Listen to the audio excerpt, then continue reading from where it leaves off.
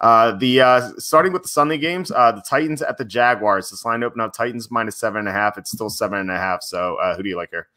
Yeah, I like the Jaguars here for maybe 1 or 2 units. I think that the Jaguars are playing pretty well on offense, at least.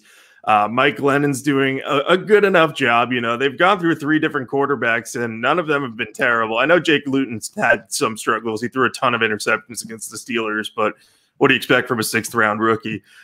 So I think the Jaguars have done well on the offensive side of the ball. And the Titans defense, they're just not very good. I mean, we saw them get shredded by the Browns last week for 41 points. And, you know, they tightened up in the second half, but the Browns kind of took their foot off the gas a little bit too, because they had such a big lead. And even though they kind of let Tennessee within 6 points, the game never felt like it was in danger at any point. So I think that second half defensive performance, there's a little bit of a mirage. So I think that they're going to do the classic thing the Titans have done a lot this season. They're going to move the ball a lot on offense, but their defense is going to be inconsistent. They're going to give up some big plays. They're going to give up some sustained drives. And I think that the Jaguars will use James Robinson to kind of, you know, keep the ball in their hands a bit, lead some scoring drives. And if Mike Glennon doesn't turn the ball over, should turn out well for them. I think that the Titans getting the Jaguars getting 7.5 points is just a little too high for me. I think the possibility of a backdoor cover is huge. The Jags have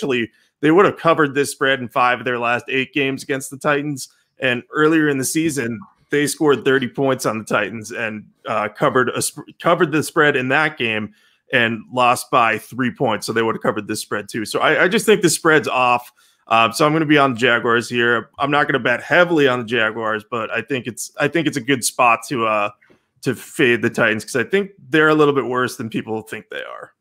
Yeah, I think so too. I think they're one of the more overrated teams in the NFL, and like they've gotten a lot of acclaim for beating the Ravens and then the Colts. But if you look at those teams, like the Ravens aren't as good as people think they are either, and then the Colts were so banged up that it's kind of an easy win for them. And they had just lost to the Colts a couple weeks earlier anyway. And I think that was more indicative of how these teams play. I agree. I think the line's too high. I made it Titans -4.5. So we're getting the key numbers of 6 and 7, which is it's really important. And I think even if this is a big lead, I think the Jaguars should be able to get the backdoor cover. Tennessee's defense is so bad. They've been allowing 31.3 points per game over the last 4 games. They have no pass rush. They have multiple injuries in the secondary. It just seems like the Jaguars with the receiving talent should be able to mount a comeback if they need it, but they may not even need it because they've been playing close games since week 6. Actually, week 7, they've only lost by more than 10 points once, and that was a Jake Luton going against the Steelers. And the Tennessee Titans don't have the Steelers defense, so I like the Jaguars here quite a bit. I think I'm going to bet around 3 units on them. Jaguars, maybe they're the new version of the Los Angeles Chargers. They just lose games by single digits all the time, so. Makes life easier for us when trying to figure out the spread, especially against teams like the Titans, who I agree with you, totally overrated. Yeah, well, except the Chargers have their quarterback of the future, but the Jaguars, if they're not careful, they're going to lose out on Justin Fields, so they better not win these games. But hopefully, they can lose by a single score here. That'd be nice.